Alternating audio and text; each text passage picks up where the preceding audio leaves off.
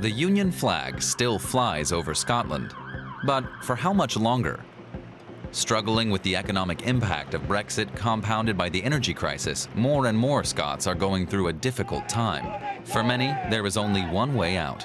Very much hope we gain our independence because we deserve it, and we're being mistreated by the Westminster government for the last 300 years.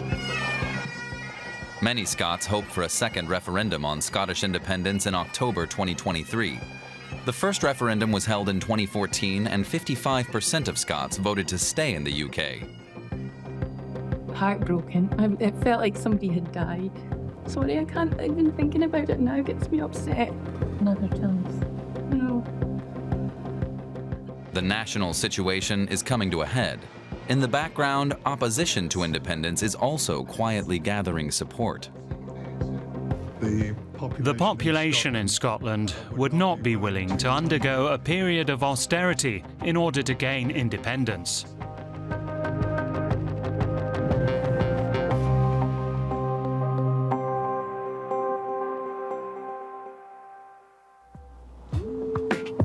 We're in Forfa, a small town about 100 kilometers north of Edinburgh. It's far removed from the politics of Westminster. Sandra MacPherson is out shopping. She's heading for a social supermarket set up 3 years ago. The concept is to sell expired or rejected goods to the socially disadvantaged at lower prices. Sandra's marriage collapsed during the COVID-19 pandemic. Now she's a single parent and retraining as a beautician. She needs to save money wherever she can.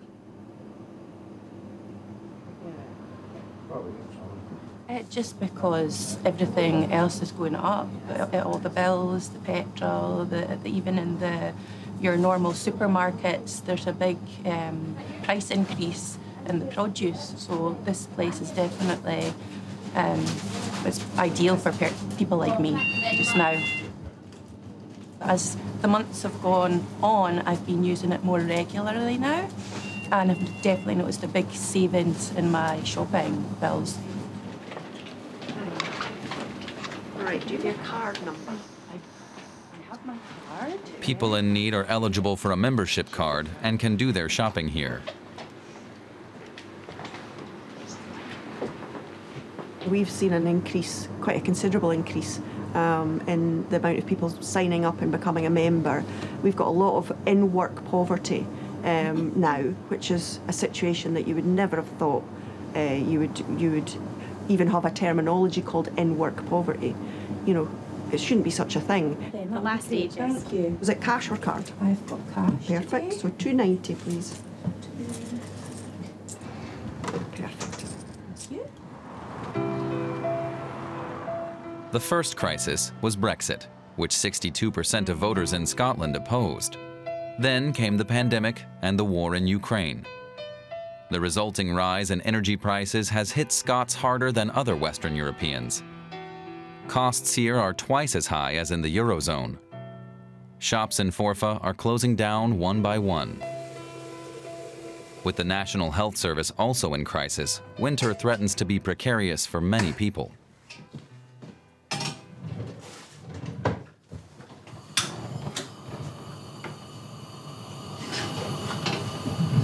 It can be pretty scary. So yeah, I like every time I boil the kettle, I'm just thinking, how many pennies is that going to be? Oh my God. I did nothing. Joseph and Noah, Sandra's two sons, have to make sacrifices too. Their games console eats up electricity, but Sandra doesn't want to economize on that just yet. For now, the electric light in the room stays off. They can manage with daylight. The same with the shower. The shower is actually more scary. So I find myself now saying, you know, that's it. You've had 5 minutes, you're clean. You can get out of the shower now. We can't afford for the hot water just running.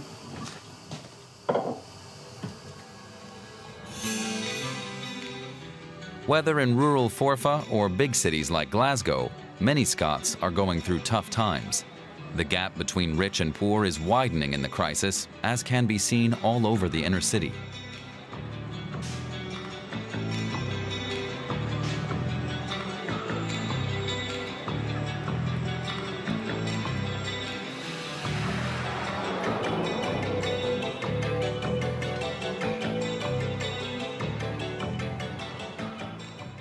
Neil Mackay is also feeling the crunch and blames politicians in Westminster. In his opinion, the devolved Scottish government is not completely sovereign and is kept dependent on the UK government in many financial matters.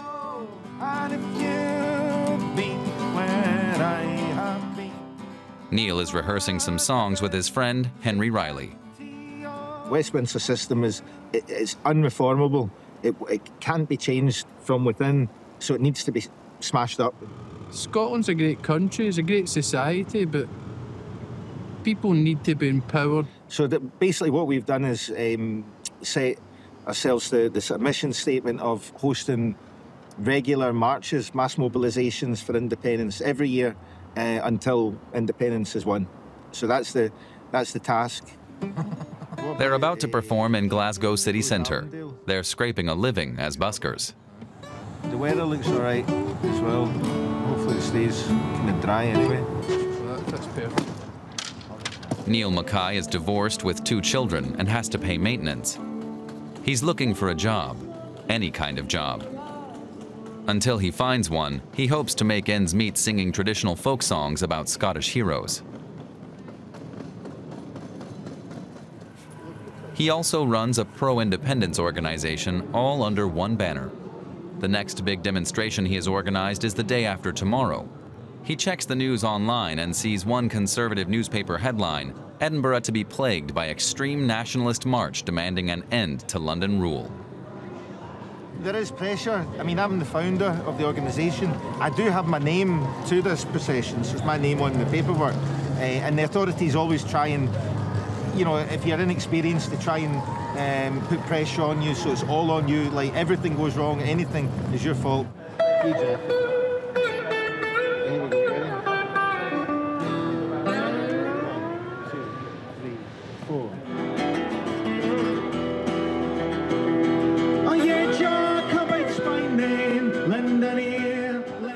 Scottish First Minister Nicola Sturgeon and her Scottish National Party, the SNP, have announced a second referendum on Scottish independence on October 19, 2023. At the time of filming, a judgment from the UK Supreme Court was pending on whether a second referendum could be held without the British government's consent.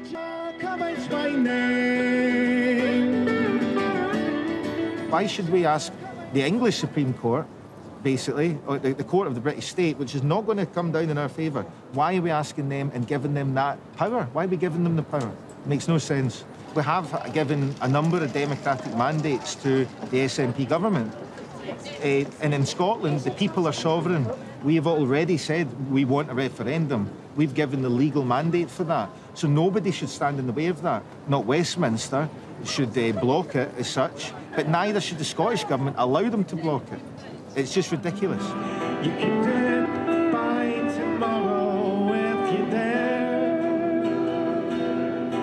You can do it by tomorrow if you're there. What has caused the crisis? Is it the ongoing financial dependence on Westminster in so many matters? Or has the Scottish government been misspending funds?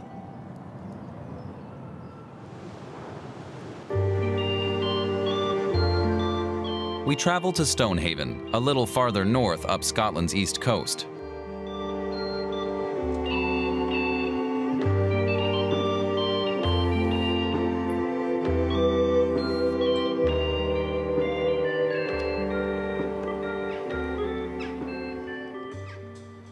Alan Sutherland, who retired over a year ago, is opposed to the Scottish government's plans for a new referendum. As a former IT manager, he advised companies and sold software worldwide. He's earned himself a comfortable nest egg for his retirement, which he can now enjoy with his German wife, Regina Erich. They don't have to worry much about the cost of living.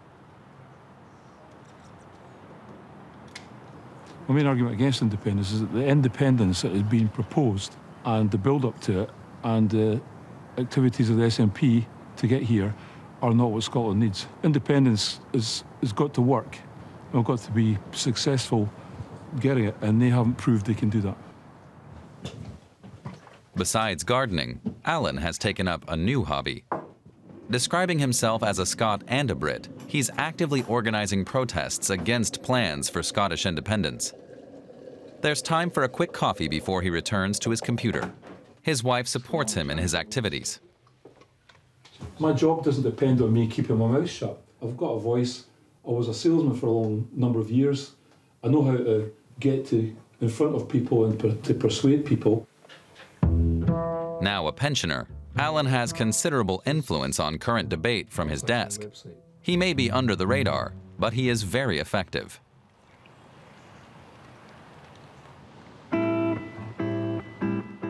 We head back to Forfa, home of many supporters of Scottish independence. Sandra is one of them.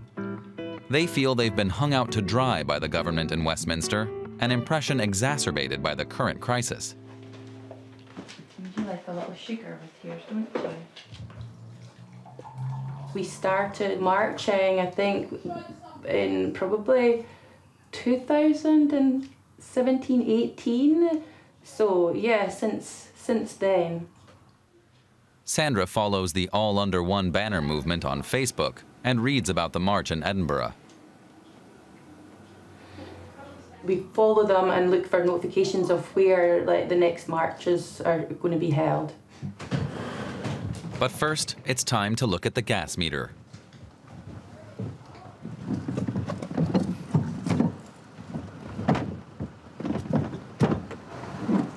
Once a month, Sandra reads the meter and enters the result in an app. She hopes that economizing on heating will reduce her monthly bills.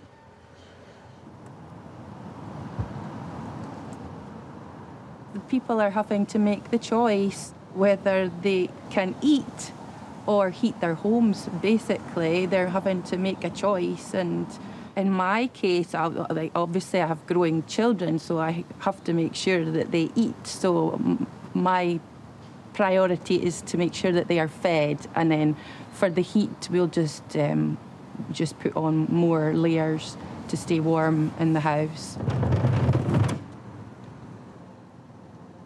They have to be aware, but at the same time, yeah, they're young. They don't have, they shouldn't have to be worrying about things like that, bills and energy prices and things. And I'm pretty fine with it if it's causing less money.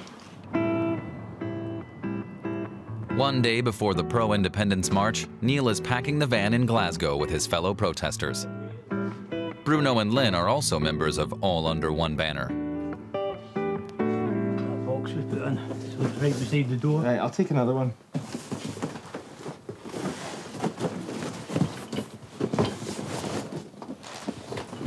They need a PA system, sound equipment, and a mobile stage. All of it has to be set up in Edinburgh tomorrow morning.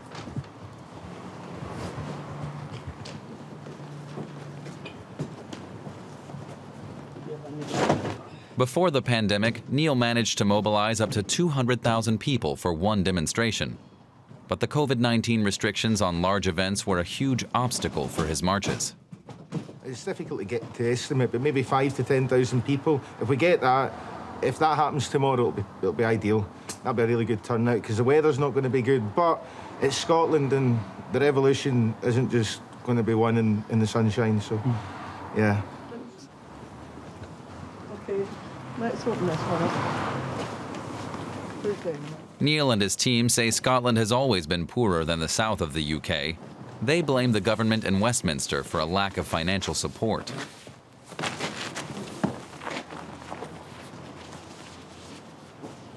The Tory party are keeping the money for the rich people. The rich get rich and the poor get poorer.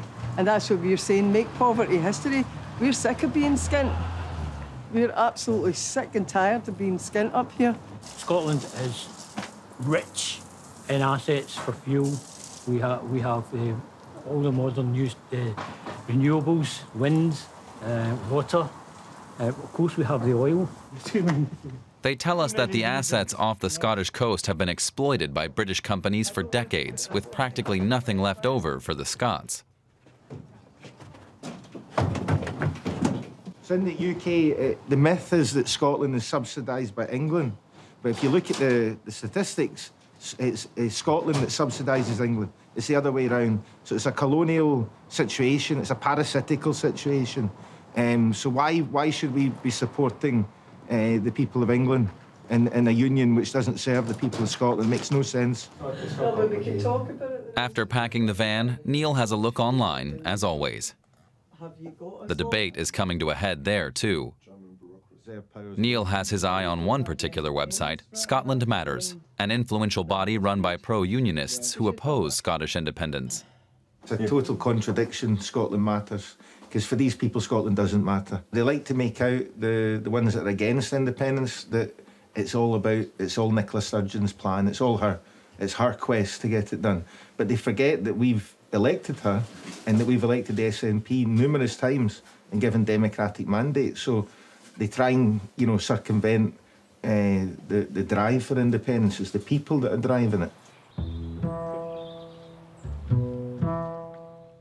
But obviously not all people. The Scotland Matters website is Alan Sutherland's work. He's noticed how support for independence has been increasing in recent polls.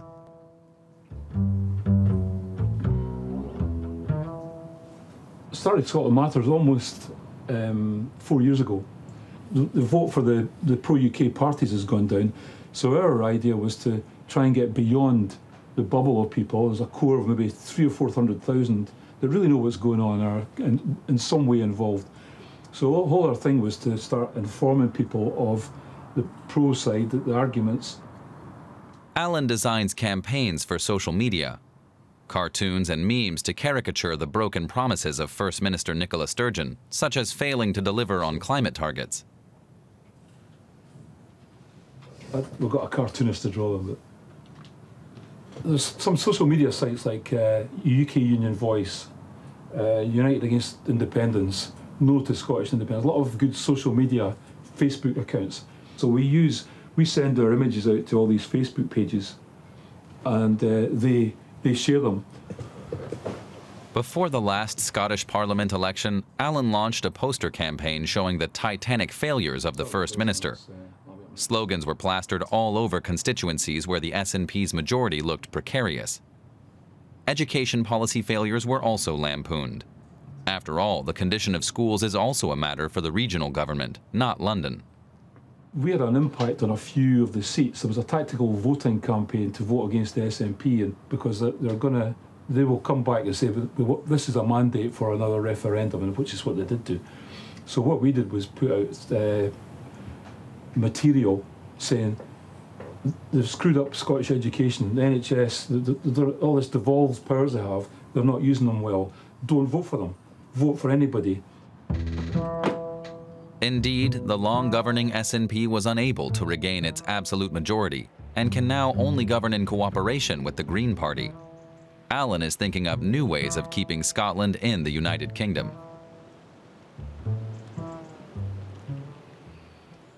The next day, Sandra sets off on a 2-hour drive to the capital with Noah and Joseph. They want to join the pro-independence march.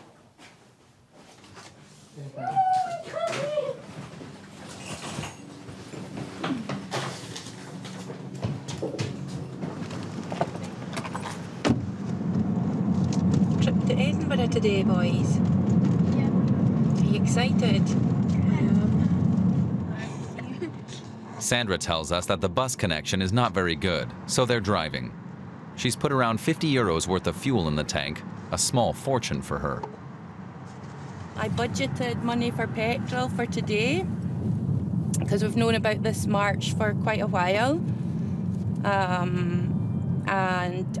It's our first one since 2019. So we're really looking forward to getting back at it. What will you be chanting? What do we want? Independence. When do we want it? No! Yay!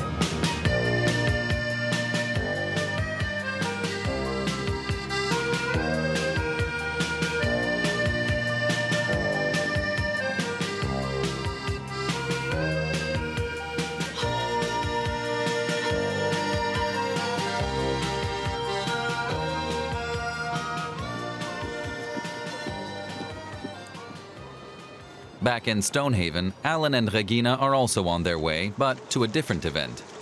Regina Erich tells us that they no longer have contact with some of their friends and neighbors. Just like Brexit, the question of independence is incredibly divisive.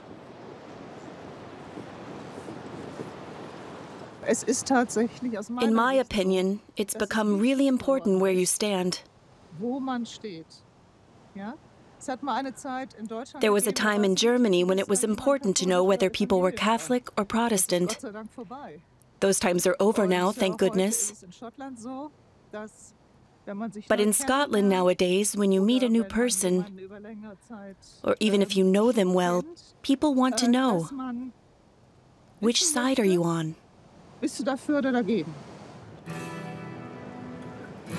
They're meeting fellow campaigners from Scotland Matters. All of them are against leaving the UK.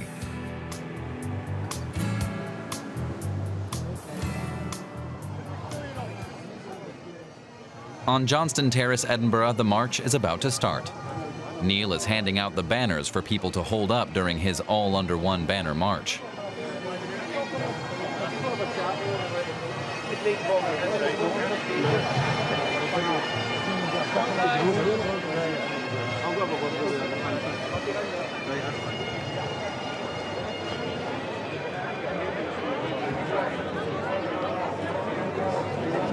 You just squeeze in as well, just keep warming up. The weather's great. This isn't what was forecast. So, yeah, the force is with us. I was looking about to see how many of us leave. We never wanted to leave. We voted yes to stay in, but we were taken out by England. So we went back. You can stick your cost of living up your arse! Stick your cost of living! Stick your cost of living! Stick your cost of living up your arse! The procession starts at 1 o'clock and heads down the Royal Mile in central Edinburgh to the Scottish Parliament building at Holyrood.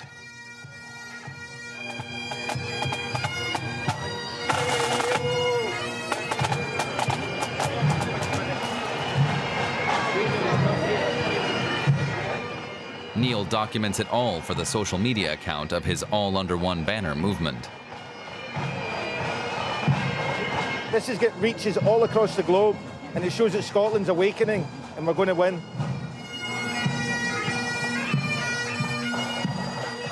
Neil estimates that there are about 7,000 marchers. Undeterred by rail strikes and traffic jams, they've traveled from all parts of Scotland. These gentlemen are attending a family celebration at the classy hotel behind them. They won't be joining the march.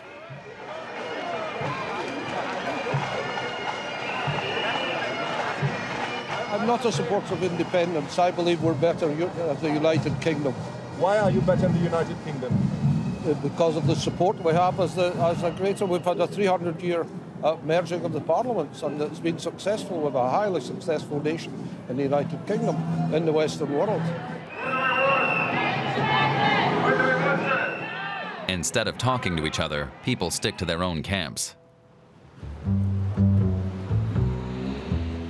In Stonehaven, Alan Sutherland and Regina Erich meet their allies in the venerable Unionist Club.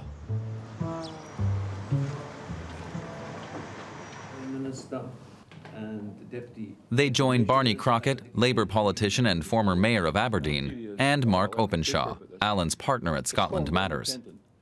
They all know that support for independence has been growing over the years. Current polls indicate that a slim majority would now vote yes to Scottish independence. There's 30% of people in Scotland are unchangeable no, 30% immovably yes, and it's the people in the middle we need to be getting at. We need to be trying to convince these... By our side, you mean the people that are already thoroughly opposed to separation? Yeah. The group need to find convincing arguments to disprove those of the pro-independence movement, such as the claim that only British firms and not the Scottish population profit from Scottish energy resources. It wasn't just Scotland's oil. Scotland was part of the UK. It's the entire UK's oil. If there was separation from the UK, in my view, there was still a lot of revenue to be had from oil or wind energy. There would have to be a huge negotiation. And if you think how much trouble it was to sort out Brexit, you know, that sort of negotiation would be massive. They hope to convince undecided voters with their arguments in presentations, newsletters, and on social media. Yeah, I mean, I think where I come in is to try and point that gap between the harsh realities that Mark's speaking about. Our population is ageing quicker than the rest of the UK, and this puts an enormous, again, additional strain on public funding. So it is almost inconceivable to come up with a feasible plan, or a feasible plan that doesn't entail enormous sacrifice in the early decades of independence. In Scotland, that's never the case. They know they can't sell it if they say it's going to be hard. So they have to say, well, no, it won't be hard. It'll be very easy. So it will have to just be based on emotion and ignore the figures. It'll all be fine.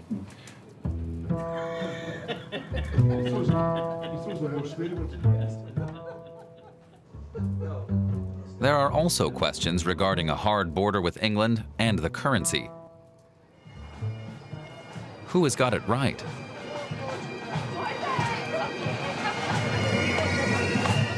After getting stuck in traffic, Sandra and her children just make it as the march draws to a close. It's an expensive family outing, but she says it's all been worthwhile.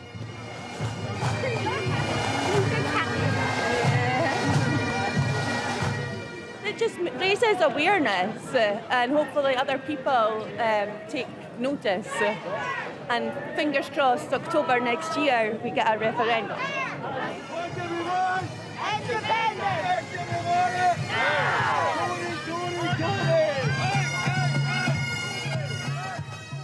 While the tail end of the demo is still marching, musicians Neil and Henry set up in the tent next to the stage.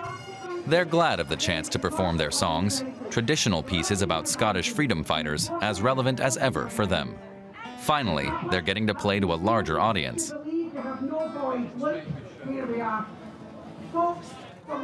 it's quite a big one. Yeah, quite a big one today. So a wee bit nervous, but not very much. It's fine. The United movement is prepared to take whatever it takes to win independence. That's what we're about. On the streets. The day is a success for nationalists. But shortly afterwards, the Supreme Court rules that the Scottish government cannot hold a referendum without the consent of the British Parliament. The SNP has declared that the next UK general election will be a de facto referendum for Scottish voters, but it will not be held until 2024. I'll join 200,000